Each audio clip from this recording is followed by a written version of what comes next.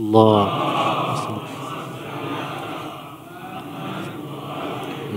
آل محمد وعجل فرجهم. رحم الله من قرأ سورة المباركة الفاتحة. بسم الله الرحمن الرحيم. صدق الله العلي العظيم. أعوذ بالله من الشيطان الرجيم. بسم الله الرحمن الرحيم. عظم الله أجورنا وأجوركم بمصابنا بسيدنا ومولانا أمير المؤمنين علي بن أبي طالب عليه السلام، وجعلنا الله وإياكم من الطالبين بثأره بين يدي الإمام المنصور المؤيد المهدي من آل محمد.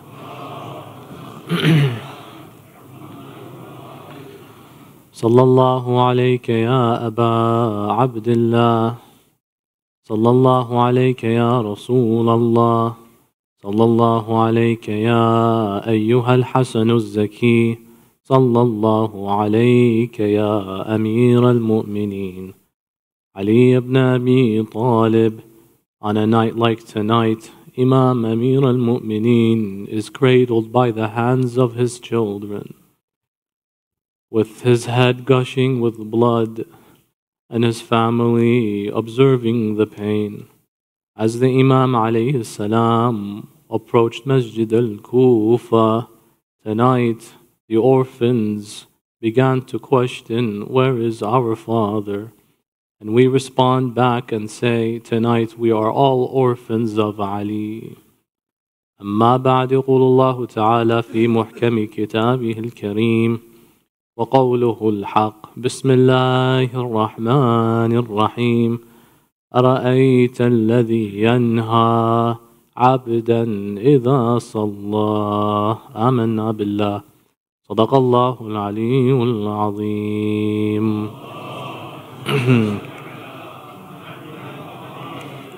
A second salawat in honor of Fatima al-Zahra, salawatullahi wa salamuhu alayha.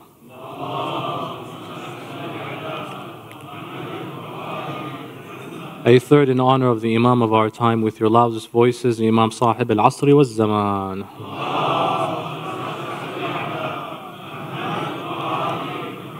Respected brothers and sisters, Assalamu alaikum wa rahmatullahi wa barakatuh. Shabe ibn Bajra, Wardan ibn al-Mujalid, Qatam bint al-Shajna.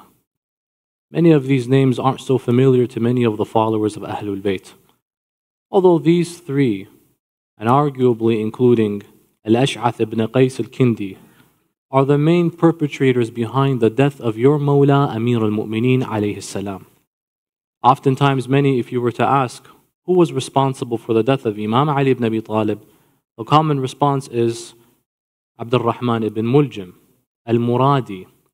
Or you might get the response such as the Khawarij perpetrated and plotted against the Imam, and it was on such a night he was struck.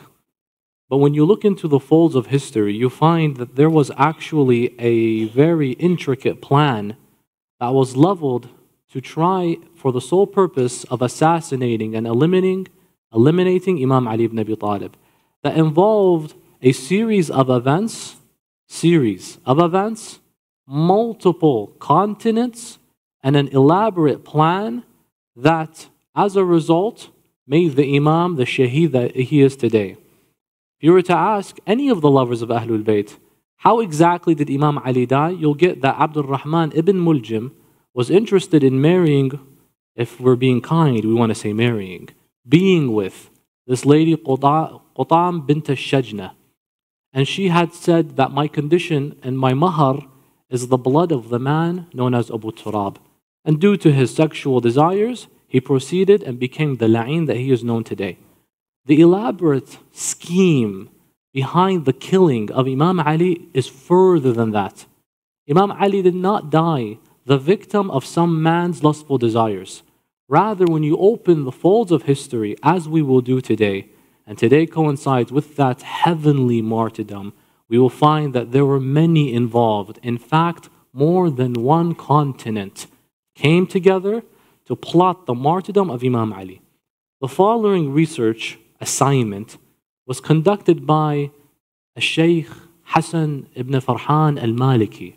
Sheikh Hassan bin Farhan al-Maliki is a Saudi Arabian scholar who's in prison today because of his research that he has presented, a non-Shia scholar, but he concluded that Imam Ali ibn Abi Talib, in his material, alongside the famous Syrian historian Dr. Suhail Zakar, died the result of an elaborate plan that involved multiple agendas for the following reasons: geopolitical, religious, of course, and economic. How so? Imam Amir al-Mu'mineen, in order to understand and appreciate how the first Imam of Ahlul-bayt and the second of the Thaqalain became a Shaheed today, you must first look back in the last 5 months of his life. It became the most arduous, tumultuous, pandemonium-esque circumstance you have ever seen in political history, whereby you have a man, imagine this one, imagine this one's ridiculous, a man whose own men separate from him, formulate another madhab, and begin to fight both him and his original adversary, Muawiyah ibn Abi Sufyan. These were the Khawarij. So what went on? Essentially, after the death of the third caliph, Uthman ibn Affan, the blame was leveled against who? Imam Amir al-Mu'mineen. Why? And by the way, this is a synopsis which is absolutely summarized. It's much more comprehensive than meets the eye. Imam Ali, at the end of it, was blamed. Why? Because of your massive influence and because you did not want to give up the killers of Uthman, you had a hand and were responsible for killing God's third caliph, which is a big deal. And so they began to raise the shirt of Uthman as a symbolic gesture that we want to get the blood money for him. Ali, his blood is in your hands. If you remember, Islamic history, by the way, is very detailed, that Imam Ali, in this event, what did he do to save face? I am not the one, because I sent 2 of my children to stand in front of his door and guard him. This also led to some controversy. That why would Hassan and Hussein stand in front of the house of Uthman, his villa in Medina, and prevent those from marching inside and killing him? Those that came inside were fed up. They said, you are the least competent ruler. And by the way, the non-Shia also agree this. And I like to hear the distinction. As for religiosity, Uthman was very religious. You find him praying, worshipping, Quran. If we could get that door closed, please. If we see him Quran, praying, standing up, establishing masajid, Sallu ala Muhammad wa ala Muhammad.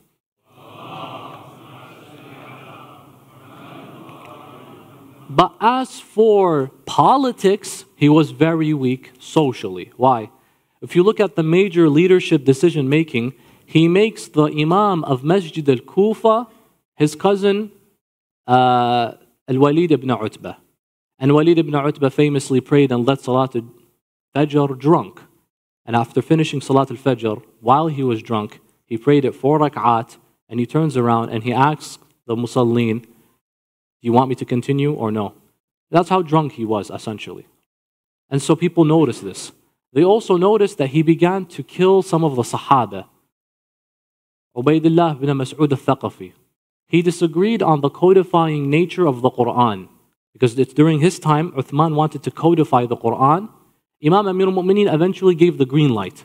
But initially, Ubaydullah bin Mas'ud, who's a companion of Rasulullah, disagreed. So that's not how you do it.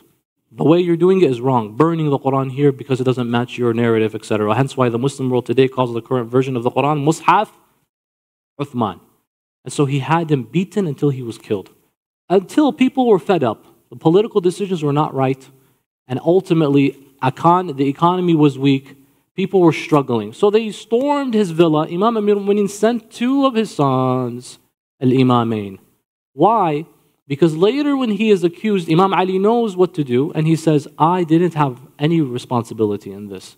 Number 1, Ahlul-bayt, that's not how we work. If we disagree with someone, we don't just storm and destroy and kill, even if they took our rights. That's not how we work. We don't chase bloodshed. We want justice, but there is a system. Furthermore, you can't just walk into anyone's house, even if you disagree with them, because if he has his family and there's a rule of hijab and not hijab, this is going to violate the rules of Allah. Some might say this is little compared to the big crime that was committed. At the end of the day, don't look at the size of the sin that's being committed. Look at the size of the one you're sinning against. So Imam Amir al-Mu'mineen says, I didn't have any responsibility in this. He was just a poor ruler. They continued to blame him. Two primarily personalities popped up. Aisha bint Abi Bakr assembled soldiers and gathered in Jamal, i.e. Basra. That's where I'm from, by the way. In Basra, there was a research effort done. My uncle actually was part of this campaign, whereby they excavated the land known as Az-Zubair, which is in south of Basra, between Safwan and Basra center city. Az-Zubair is just an open piece of dry land. There's nothing built in it. He says the archaeological museum conducted a research effort, and he was part of that. He is a journalist in this regard. My uncle, Sayyid Haidar al-Jazairi, he went forth and they said, we began to dig and we found old pieces of metal from swords and arrows and armor left there. And we began to research this. You can even find the publication put forth by the museum then and there, which indicated that a battle took place here. And there was the maqam of Amir al-Mu'mineen in the masjid of Maqam Imam Ali ibn Abi Talib, where he first taught Kumail ibn Ziyad, Dua Kumail. The masjid is there, it's preserved. If you ever make your way from there, it's very nice to visit, where the battlefield of the Battle of Jamal occurred. Because here you have 10,000 people dying. And so the remnants is still there as they began to dig and research. After that conquest, after that battle finished, Muawiyah ibn Abi Sufyan was the second figure that emerged. He came forth and he used the same excuse of the shirt of Uthman. Similar to how the brothers of Yusuf used the shirt of Yusuf, faking the blood, stating that you had a hand and you are responsible. The wolves killed Yusuf, he is no longer here. They used the same thing, but with Uthman, you were responsible, Ya Ali ibn Abi Talib. The war begun. It's in this moment do the following decision making lead to the death of Imam Ali ibn Abi Talib. How? Imam Amir al-Mu'mineen assembles his capital from Medina to the city of Kufa. Why would he make such a very radical decision? Medina is the capital of Islam, because Imam Ali is Islam. He can make these decisions. Furthermore, Kufa is more strategic than Medina is based on where he is. His adversary, Muawiyah, is in Sham. And Muawiyah says, I will proceed. Muawiyah has about 500,000 soldiers. And this is a massive amount of men. All of them bloodthirsty. All of them obedient to any order Muawiyah makes. Imam Ali had less than even half of that. Very few. In fact, less than about 20,000 soldiers were loyal to Imam Amir al-Mu'mineen. But it was with 20,000, he won the battle of Jamal. And the battle of Siffin happened. In the 38th year after Hijrah, Imam Amir al-Mu'mineen understands Muawiyah is proceeding to Kufa, and that's a shame because the nonsense idea of here are two companions, they both love each other, and they both will go to Jannah, even though one wants to see the other's head spilled on the floor. And the sad thing is, it's not just Imam Ali. You can brush that off with Imam Amir al-Mu'mineen as a leader and he's politically making decisions that don't fit. But why Hassan and Hussein? Because they're also fighting with their father, are they not? How about Ammar bin Yasir? As which in Sahih al-Bukhari, Rasulullah says, Ya Ammar taqtiluka al-fi'atu al-baghiyah yad'unahu ila al-nari wa yad'una ila al-jannah. Ammar invites them to heaven, but they're inviting him to hellfire. And this is in Sahih al-Bukhari, clearly. I remember seeing some say that it's not the case. Ammar bin Yasir fought with Imam Ali ibn Abi Talib and he did get killed in the Battle of Siffin. News broke to Muawiyah that he remembered that what happened. Rasulullah promised that it's the wretchless, heartless, evil group that will invite him to hell who will be responsible for his death. So the response came back, I didn't kill him. Rather, it was the man who sent him that was behind his death. Ali is the one responsible. Why would he send him to war, knowing he could die? And so the response came back by Imam Ali. Then Rasulullah killed Hamza because Rasulullah sent him to war in the Battle of Uhud. That's a nonsense reply. You are the one responsible. In any case, this battle takes place. The following is an interesting moment. Muawiyah notices that the forces of Imam Ali are making a lot of progress, despite their few numbers. And don't worry, even if the numbers are little, so long as Dhul-Fiqar is in the field, you don't have to worry about how many men you have, how many you don't have. It's totally normal. You're safe. You're in good hands, inshallah. But he's noticing that Malik al-Ashtar, Imam Ali's top general, is making too much progress. It's only a number of minutes, and then Muawiyah himself will be done. So he concocts a plan. He says to Amr ibn al-As, and he says to his vicegerent, Sirjan al-Rumi, and he says, we need to do something to stop his men. Let's take each and every one of the soldiers a Quran, place it on a spear, and stand as one wall with the Quran raised as such. And we call out, let the Quran judge who's on the haqq or on the batil. Last minute decision. They do that. Some men alongside Imam Amir al-Mu'mineen become doubtful. Why? Because they see the Quran and they're saying, we are here and we just want the Quran to be the judger. They're thinking, we're fighting him because we believe he is the kafir and fir'aun of Allah on earth. So why are we fighting someone calling for the Quran to be the furqan between the right and wrong? Approximately 9,000 of Imam Amir al-Mu'mineen's soldiers throw their arms down as such. What did Imam Ali do here? Imam Ali, as you know, only participates with the men. He does not just stand and give orders. He gives the orders while being in the field as well. Imam Ali tells them, pick up your sword. What do you think you're doing?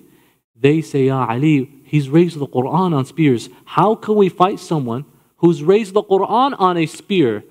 One day the Quran is on a spear. The other day the son of the Quran is on a spear. One father does this to the Quran. His son does that to the walking, speaking Quran. Imam Ali says, Wayhakum, ana al-Quran al-natiq. How could you? I am the walking, speaking Quran. How else do you know the Quran besides through my lips? They said, Ya Ali, we can't do it. So what do you want? Imam turns and he notices someone, don't forget his name. Al-Ash'ath. This is the first perpetrator that led to the blood. Al-Ash'ath. You know when you said earlier, Allahumma al-an qatalat Amir al-Mu'mineen, not qatil. Qatalat. What's the difference? Qatil is one. Qatalat, there are a few people that got involved. I thought it was bin Murjim. Abd al-Shaytan bin Muljim. It's not him. He, and there are a few others as well. Qatalat Amir al-Mu'mineen. Al-Ash'ath ibn Qais al-Kindi is fighting with Imam Ali. And do you know what he says? Yeah, let the Quran judge. And he was very charismatic. Yeah, how could you? The Quran. Aren't we here trying to defend the Quran? Oh, they're holding the Quran. He convinced people with his whispers here and there. Sometimes shaitan comes in shayateen al-jinni, but he also comes in shayateen al-ins as well. And al-Ash'ath was shaitan. Suddenly 9,000 say we're not going to fight. And they raised their swords over Imam Ali's head. His own men said, stop. You stop right here. Let's see what they want. At least give it a shot.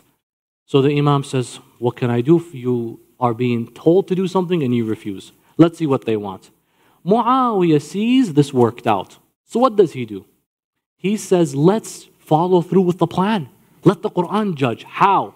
He says, I need the scholar of the Quran in my camp to go and study the Quran, and I need a scholar of the Quran in his camp to go and study the same Quran and determine who's on the haqq and who's on the batil. So what did they do? Muawiyah says, I will pick you, Ya Amr ibn al-As. You will be the one who studies the Quran for us. And I will see what Ali wants. Imam Ali says, if this is what we're doing, then let me pick my cousin Ibn Abbas. Ibn Abbas is known as Hibr al-Ummah, the ink of the Ummah. Muawiyah and his forces say, no, not him. He says, it's not your choice. I get to pick. They say, la, he's your cousin. He'll pick a bias. He'll make a decision in your favor after studying the Quran. Exactly what do they want? They want him and Amr ibn al-As to sit together and look at the Quran and they say, if we see ta'ifa has ikhtilaf with another ta'ifa, فَابْعَثْ حَكَمًا مِنْ أَهْلِهِ وَحَكَمًا مِنْ أَهْلِهَا. These verses in the Quran, send someone to represent that side and that side. they're doing ta'weel to the king of Tanzil and ta'weel. All of a sudden, Muawiyah says, no, Ibn Abbas, I'll choose who can represent you on your side. Guess who he chooses? Abu Musa al-Ash'ari. Abu Musa al-Ash'ari hated Imam Ali to begin with, even though he was already on his side. What happens now? They gather in a tent, and the soldiers of Imam Ali are just standing and watching. And the soldiers of Muawiyah are standing and watching, and they sit in the tent for 3 days, studying the Quran. What are they doing? Reading the Quran, trying to figure out who's on the haqq, who's on the batil, just looking at the Holy Quran. Suddenly, Amr ibn al-As says, Abu Musa, forget Muawiyah and forget Ali. Both of them are on batil. Abu Musa is like, what do you mean? He says, I think both of them don't deserve this khilafah. In fact, I say it should be you. Abu Musa says, me? He says, yeah. He's like, why me? Number one, you're older than me. Number two, you're well known among the people. Number three, you've memorized the Quran. I haven't memorized it. I think you should be the Khalifa. But under one condition, when we come out of the tent and we see the thousands of soldiers waiting for an answer, who they side to, you must disassociate from your leader and disassociate from Muawiyah. I will do the same thing after you. What do you say? It's like, okay. So the third day, Abu Musa al-Ash'ari and Amr ibn al-As leave their tent. The soldiers are gathering. Imam Ali's there. Look at the bala on Amir al-Mu'mineen. He has to put up through this. Abu Musa says, Bismillah ar-Rahman ar-Rahim. In the name of God, the gracious, the merciful. He has given us wisdom, and through wisdom we determine the following, that I remove my love and disassociate from Ali like I remove this ring and I disassociate from him and Muawiyah.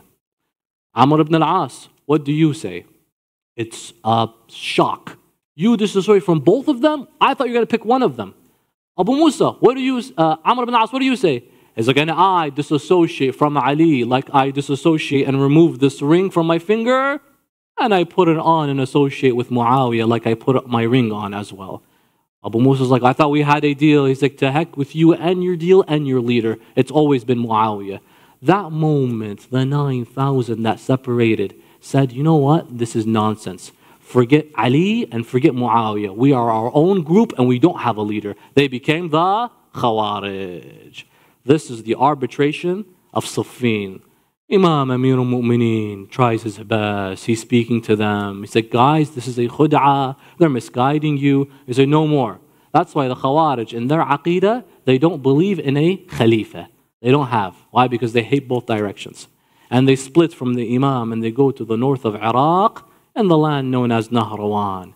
And now the Imam separates from his people. He goes back to Kufa. He doesn't have the amount necessary. Muawiyah slips death like that. And they separate. Now the Imam has two problems. La ilaha illallah. Muawiyah on the west and the Khawarij in the north, and a few riffraffs here and there in Medina and Mecca and Basra as well. So he's in the middle and the heart of the storm. What does he do? This is Imam of Ahlul-bayt. I believe his stress levels were this high, but Imam Amir al-Mu'mineen is always in control. He goes straight to Nahrawan and he begins to preach to them. He begins to guide them. He says, brothers, listen, you have been misguided. Let me reinform you. But they close their ears and they close their eyes like this. Why don't you even want to see the Imam? Amyun, bukmun, summun. You don't even want to see him? Go ahead. In this case, it's like, hear no evil, speak no evil, see no evil. You heard no justice, saw no glory, and you will never ever achieve the justice of Rabbil Alameen. After a while, Imam Amir al-Mu'mineen gets word that his representative in Nahrawan was just killed because he showed that he was a lover of Imam Ali. He and his wife were slaughtered. How? They would see that a Jew would pass by and they would stop at a checkpoint. These checkpoint managers were the Khawarij in that area. So he said, what's your religion? He says, I'm a Jew. Your religion is Judaism? He said, yeah, please pass through. The next person, Imam Ali's representative in Nahrawan. What's your religion? He's like, I'm Shia Muslim. He's like, and who's your leader? He says, Ali ibn Abi Talib. And who's that with you? That's my wife. And she looks pregnant? Like, yes. And they slaughtered the both of them and they threw them in the river, the Tigris River. Imam Ali got word of this. He didn't want to kill them at first. So what did he decide to do? Preach. When he heard this, he took all his soldiers to the north. and he began to face them in the battle of Nahrawan, his own former soldiers. Among them was Shimr ibn Dhul Joshin. Among them was a man known as Abdullah al-Ibadi, who then formulated the Ibadiyya sect, as you might hear about in Oman. It's a small sect. Among them was Abdul Rahman bin Muljim, la'natullah alayh. He fought them. Later on, Imam Ali didn't kill the captives of the battle of Nahrawan, but he killed the captives of the battle of Siffin and Jamal. Why? Because the captives of the battle of Siffin, if Imam Ali lets them go, they will go back to Muawiyah and continue fighting. So Imam Ali gets rid of them. But the captives of the battle of Nahrawan, the Khawarij, Imam Ali, if he lets them go, they don't believe in a leader, so they'll just be free. And that's what happened. He let them all go. One of them that went was Abdul Rahman bin Muljim. Abdul Rahman ibn Muljim is a unique person.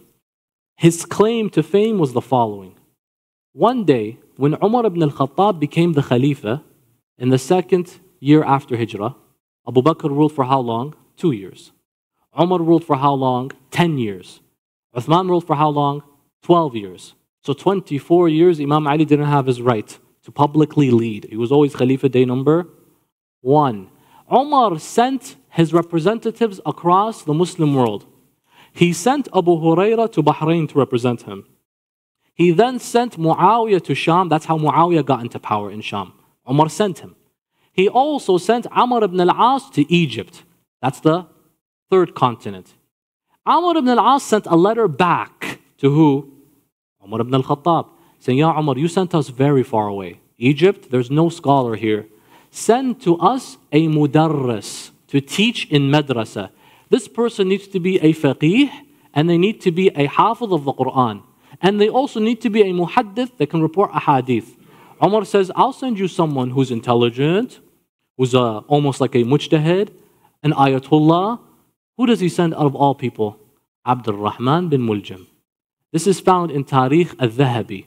Al-Dhahabi was very firm against the Shia, but he records that Abdul Rahman bin Muljim's claim to fame was when Umar sent him to be the faqih of Egypt under the orders of Amr ibn al-As.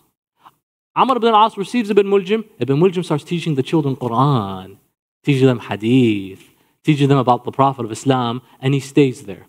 When Imam Amir al-Mu'mineen then fought Muawiyah, Imam Ali called his supporters. Among them, Ibn Muljim came to Imam Ali ibn Abi Talib's side to fight with him. Later on, Ibn Muljim joined what? The Khawarij. When Imam Ali freed them, Ibn Muljim came back to where? Egypt. He stayed in Egypt. Muawiyah realized that Ali has just destroyed those Khawarij. So the people that we had created to be a problem on him to prevent him from attacking me are now gone. So who's his next target? Me. So what do I need to do now? I have no more. The remaining soldiers with Imam Ali are loyal to him. Malik al-Ashdar, Mukhtar al-Thaqafi is with him, Ibn al-Tayhan. All of these soldiers are alongside Imam Amir al-Mu'mineen. So now he's going to shift his attention to me. Not just that. Imam Ali has a representative in Azerbaijan, north of Iran today, by the name of Qais ibn Sa'ad ibn Abi Ibadah. Sa'ad ibn Abi Ibadah, Qais' dad, was a lover to Rasulullah and the Ahlul-bayt. He was the leader of the Khazraj tribe in Medina. You know, in Medina there were two tribes, Aus, Khazraj. Sa'ad ibn Ibadah was the leader of the Khazraj tribe. His son loved Imam Ali. Not just that, Imam Ali loved Qais as well. So he made him his representative in Azerbaijan. Imam Ali, in Nahj al-Balagha, sends him a letter. The last letter, not the sermons. You know, Nahj al-Balagha is divided into beautiful statements, sermons, letters, and miscellaneous lovely quotes. In the letters portion of Nahj al-Balagha, the last one, it's a letter Imam Ali sends to Qais. Why is it the last one? It's the last letter of Imam Amir al-Mu'mineen he wrote. He sent it to Qais, Ya Qais, I have only 10,000 men. That's it. You have 80,000 men in Azerbaijan. Bring them to me and let's go finish this man once and for all that's sitting in Sham. He has 400,000 soldiers. The Imam will have a total of 90,000 men when he combines forces. 90,000 versus 400,000 is not at all even. but Imam Ali's leading them, so he should be good. So Qais says, done, I'm on my way. It takes a while for these many men to get here. Some people like to assume it was the holy month of Ramadan, and you can't kill during the month of Ramadan, hence that's why Imam Ali didn't fight him. No, he was just waiting for backup. On his way, Muawiyah gets word that 80,000 soldiers are coming to support Imam Ali. Imam Ali has 10,000, and now they're going to be 90. Muawiyah knows that's enough, because the soldiers Muawiyah has are nothing, especially in the presence of Imam Amir al-Mu'minin. Let's not forget that. Then he decides to create the following elaborate plan. Again, this is found by the work of Sheikh Hassan bin Farhan Maliki, Dr. Suhail Zakkar, and even they reference glimpses of Al-Tabaqat ibn Sa'ad and Tariq Damashq as well. And as well as we saw Tariq al-Dhahabi in addition. Ahmad ibn Hanbal, his Musnad, mentions the following narration. This is a Sahih hadith, according to him. Imam Ali said, O people, do not be deceived by the man in Sham, i.e. Muawiyah. For if he ever feels weak and threatened, he will rely on rely on foreign forces to help him. Who are foreign forces? The Byzantium Empire, the Christian nation in Turkey, had relationships and diplomatic relations with Muawiyah. They had zero diplomatic relationships with Imam Ali. Imam Ali didn't make any recognition of them. Why? Because the Byzantium Empire didn't like Islam. On their coins, they purposely wrote in their dinar that there is no God but Jesus, the Father, and the Holy Spirit. And he put his image, Constantine, on that, and he would stamp it. On purpose, he did so that the Muslims trade with currency that goes against their own tawheed. Imam Ali, as a result, what did he do? Imam Ali was the first in Islamic history to stamp the first Islamic currency. Before Imam Amir al-Mu'minin, the Muslims would use the dinar and dirham of the Christians, because that was the main currency reserve of the world. Imam Ali stamped the first Islamic coins, by the way. In the haram of Imam al-Ridha in Mashhad, you find some ancient currencies. One of them is attributed to the time period of Imam Ali. Do you know what it has written on it? By the Imam. La ilaha illallah Muhammad Rasulullah sallallahu alayhi wa sallam. And he made it haram to use the shirki coins. He's like, no, we're not using that one. Use this one instead. Whose economy does that threaten? Not Muawiyah's. Byzantium empires. So they didn't like Imam Ali. Another dalil is that he didn't have any relationships with them diplomatically. In At-Tabaqat of Ibn Sa'ad, which is a non-Shia work, there is a report that says Imam made a pact with Muluk as-Sind, the kings of Sind. What's Sind? Sind, I think, is like a region in the Pakistan area, towards the east. Muluk, the kings of Sind, whereby we will never go to war with each other. How is that for a deal? They agreed with him, that India, Kashmir, Pakistan, that direction. Towards the east, he made agreements with the kings of that Sindhi area. Why? So that, if you notice, every single war Imam Ali faced came from where? The west, not the east. He didn't have a single battle or conflict in the east because he made a peace agreement with them. It's only self-proclaimed Muslims that put Ali as number 4 and they are willing to go to war with him. All his problems came from the west, from Muawiyah and Amr ibn al-As and the likes as such. So he saw himself facing who? Amr ibn al-As in North Africa, that's one continent. The Byzantium Empire of East Europe, that's another continent. And the greater Levant of the Middle East by Muawiyah ibn Abi Sufyan, that's a third continent. They all gathered together. Ali is going to come with whose soldiers? Qais ibn Sa'ad. And he's going to have 90. That's enough for Ali. Habibi, it was 8 soldiers in the battle of Hunayn against 4,000. Ali was one of them, and another lady was one of them, and Rasulullah, and they won that war. In the battle of Uhud, it was down to about 7, and a lady was also one of them, but because Ali was there, Rasulullah didn't die, and Imam Ali fought. Ali has 90,000, what can he do? He can take over the world. Even if we have 1,000,000, who cares? Baba, go back and pack your bags and leave. So we have to figure something out. What do we do? Muawiyah's number 1 tactic to get rid of anyone, if he wasn't facing them war one-on-one, what would he do? Poison them. Do you know who Muawiyah poisoned in his lifetime? Number 1, Imam al-Hassan alayhi salam, by Ju'da bint al-Ash'ath ibn Qais al-Kindi. Remember al-Ash'ath? His daughter. He also poisoned Abdullah ibn Umar ibn al-Khattab, the famous Rawi, the Muhaddith. He poisoned him because he found him threatening. He poisoned Abdul Rahman ibn Khalid ibn al-Walid because one day he asked his companions and Sir John, his confidant, Sir John al-Rumi, Sir John the Roman from the Byzantium Empire. That's how close he was with them. Muawiyah's wife, Maysoon, Yazid's mom, was Christian as well. He had so many relationships with them. Sir John said, when Muawiyah asked him, who do you think is the best qualified person to lead after me? Sir John said, Abdul Rahman ibn Khalid ibn al-Walid. His son, Khalid's son, is really good. Why? He's young, he's intelligent, he's smart. He's like, okay. The next day Muawiyah had him poisoned because he wants not anyone to threaten the Khilafah of his son Yazid.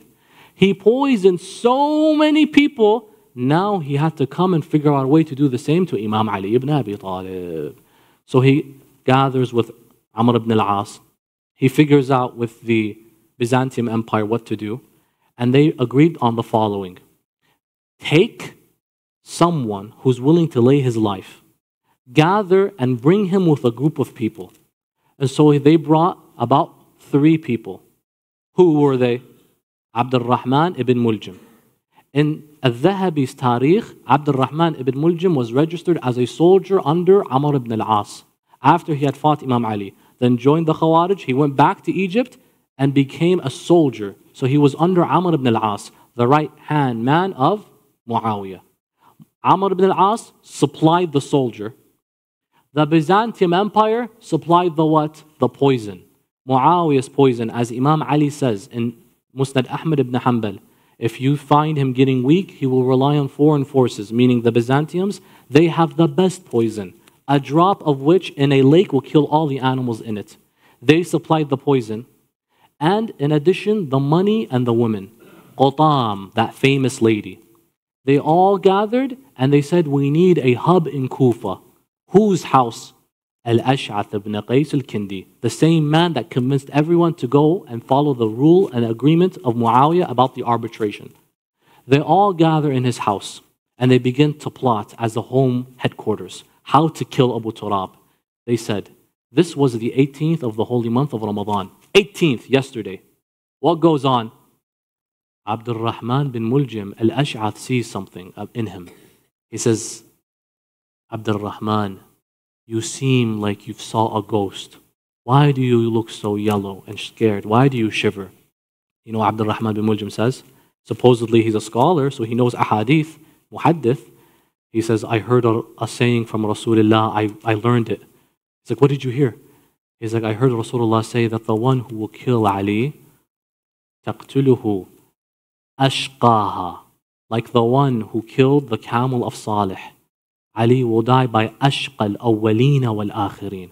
So he said, إِنِّي أَخْشَى أَنْ أَكُونَ أَشْقَاهَا. I fear to be the worst of them. Am I the one? You know what Al-Ash'ath did?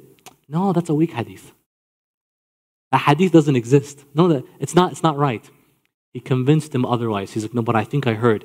إِنِّي أَخْشَى أَنْ أَكُونَ أَشْقَاهَا. I fear to be the worst of them because I heard him say, Ya Ali, يَقْتُلُكَ أَشْقَى الْأَوَّلِينَ وَالْآخِرِينَ كَقَاتِلْ نَاقَةِ صَالِحٍ, like the killer of the camel of Salih. And the camel of Salih in the Holy Quran, Allah calls it what? An ayah from Allah, the ayah of Allah. What about the biggest ayatullah? When who kills him will be the worst of the worst. Al-Ash'ari was like, no, that's a weak hadith, brother. Hassan al-Da'if, not sahih, majhul. He brings all this nonsense talk. And they bring this Qutam lady. You need to convince him. She says, how about I promise you a night with me? Just kill him. My mahar is the dam of Ali. Now it's all piling together. They need one more push. Abdul Rahman still is shaky. What does he do? Money comes in. Tariq al-Dhahabi records this. That money, 100,000 dinar. That's a lot. 100,000 gold coins come in from Egypt. From where? Amr ibn al-As. He has the money. He has the lady. He has the fake hadith. He has a goal in mind. And they said, you know what? Don't do this alone. You're so nervous, just in case. Just in case you decide to back out, here are 2 people with you. Who? Wardan ibn al-Mujalid, a Khariji. And a man by the name of Shabe ibn Bajra. You remembered them today just now when you said, Allahumma la'an qatalat amir al-mu'minin. It's these 3. So what does Qutam say? I'm going to. It's the 18th of Ramadan. Why? Tomorrow is the 19th. Why is this important? Because what do you do in the 19th of Shahr Ramadan until the last Laylatul Qadr? I'tikaf. So Qutam says, I'm going to bring a tent and bring it inside Masjid al-Kufa and I will act like I'm doing i'tikaf. Why? Because I want to bring the swords inside the masjid. You can't bring a sword inside the masjid. So what do? I will act like I'm worshipping Allah and I'll hide the swords there. I have to put a tent. I'm a lady. No one can see me. So use that as a headquarters. She brought the poison. She brought the swords. She brought it all inside the masjid, hidden under the disguise of i'tikaf. Be careful of people that disguise haram work with halal work. Be careful of people that disguise haram work with halal work. Whether it's someone saying, I'm going to worship Allah, and they use that as an excuse to take advantage of others. Whether it's someone that uses a halal business, but uses the money to do what? Haram. Whether it's someone that takes advantage of others in ziyarah, and someone that looks at others and says, give me some wealth, and they use the wealth, I will donate it to sadaqah and charity, and they use it to buy haram. Be careful of those that disguise the evil with the good. I will do this right now. The next day, Abdul Rahman ibn Muljam says, I'm going to sleep outside Masjid al-Kufa. And Qutam is inside the masjid. To my left, Shabe ibn Bajra. To my right, Wardan ibn al-Mujalid. And I will wait for Ali to walk inside the masjid. Imam Ali ibn Abi Talib decides that morning and that night before to spend it with who and whose house? His daughter, Lady Zainab al-Kubra alayha salam. Imam Ali knows his demise. What goes on over here? Imam Ali one day breaks his fast. He was fasting, Ruhi lahu al-fida. And every single day they would ask him, Ya Ali, your beard, it's white. Why don't you ever dye it? Imam Ali says, Hinna, dyeing the beard to bring back youth is a form of beauty. And I, to celebrate, would not be befitting. They said, why? Because I am in a state of aza. Who are you mourning? I was like, I'm mourning Rasulullah and Fatima al-Zahra. It's been 30 years. He says, I'm still mourning them. And don't worry. If you insist, it will be dyed. But not by any henna, not by any coloring. It'll be dyed red. Don't you worry. And then Amir al-Mu'mineen sits with his daughter, Lady Zainab. And he says to her, Zainab, I see the food you brought in front of me. There are more than 3 different colors here. Zainab, when have you seen me eat so luxuriously? She says, my father, I just want to make you food that I can say I did enough for you. He says, but I want to eat the same way the poorest of Kufa eat. I don't want to feel like I had something more than them. Take one of these away. She took a piece of bread away. And on that night, Imam Amir al-Mu'mineen went to sleep, and he saw in his dream, and then he woke up, he looks at Imam al-Hassan, and he says to Sayyidah Zainab right next to him, and he says, I saw your grandfather Rasulullah. And he said to me, Ali, we miss you. It's soon we will come and see you. Ali, your time is coming near, and your beloved are all waiting for you. Imam Ali says, then take me with you now. He said, shortly.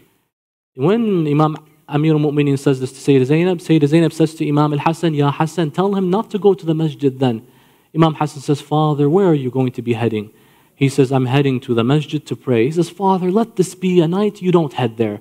He says, no. هي والله التي وعدني بها حبيبي رسول الله. It is by Allah the night that my beloved Rasulullah has foretold and spoken to me about. As Imam Amir al-Mu'mineen, on a night like tonight, on the 19th of holy month of Ramadan, exits his home. The orphans await Imam Ali to deliver them some food. Imam Ali tends to the orphans. After that, the Imam proceeds to head towards Masjid al-Kufa. When he passes by one of the neighbors, he had some geese and birds in his lawn. They began to flap their wings and make much noise. The neighbor says, "Forgive me, Commander of the Faithful. I don't know why they decide to do this in front of you." He says, "Let them be. They're trying to prevent a tragedy soon. Ya Ali, even they know you're right." As Imam Amir al-Mu'mineen made his way to Masjid al-Kufa, he began to wake up those sleeping around the masjid. He began to wake up one after the other, getting ready for Salah, until he approached Abdul Rahman ibn Muljam. Imam Ali says, "O Abdul Rahman, do not sleep the way you are sleeping, for you are sleeping in the manner of shaitan." He was sleeping on his stomach. "Rather sleep on your right, for that is the sleep of the smart. Rather sleep on your back, that is the sleep of the prophets. And if you like, I can tell you what you are hiding under your cloak." Abdul Rahman ibn Muljam gets up. Imam Amir al-Mu'mineen enters the masjid. Imam then climbs the mihrab and he begins to make the last and final adhan. Imam Ali would make the adhan every morning during the holy month of Ramadan. This would be his last and final adhan. Allahu Akbar, Allahu Akbar, Allahu Akbar, Allahu Akbar. أشهد أن لا إله إلا الله أشهد أن لا إله إلا الله. As Imam Amir al-Mu'mineen enters the mihrab, he began to perform his nafila of Salat al-Fajr. Qutam, as she is hiding in the back, begins to arm Wardan ibn al-Mujalid. She then hands a sword sharpened by her own hands, drenched in this poison, to Shabe ibn Bajra, and she gives the sharpest one to Abdul Rahman ibn Muljam, and they decide to walk behind the Imam. They begin to hide behind the pillar as Imam Amir al-Mu'mineen enters in his salah. Allahu Akbar. As the Imam then begins to recite his Fatiha, and then he begins to recite his Ikhlas, Imam Amir al-Mu'mineen does his last and final ruku', and he is the one Allah praised his rak'ah. وَيُقِيمُونَ الصَّلَاةَ وَهُمْ رَاكِعُونَ وَيُؤْتُونَ الزَّكَاةَ وَهُمْ راكعون. Imam Amir al-Mu'mineen gets down to perform his sajda. As he raises his head, he goes to perform his second sajda. And at that moment, Abdul Rahman and his accomplices begin to run towards Imam Ali. One of them raises his sword and misses the Imam. The other one raises and hits the top of the mihrab. Unless until Abdul Rahman ibn Muljam raises his sword with all his energy and strikes the head of Imam Amir al-Mu'mineen alayhi salam, saying, "Al-hukmu lillah, la laka ya Ali." What did Imam Ali say? "Fustu wa rabb al-Kaaba." Someone else also called out, but from the heavens, Jibreel said, "Tahaddamat wallah أركان الهدى وانفصمت العروة الوثقى قتل أتقى الأتقياء قتله أشغل أشقياء قتل ابن عم المصطفى قتل علي المرتضى." The pillars of Huda have now been severed.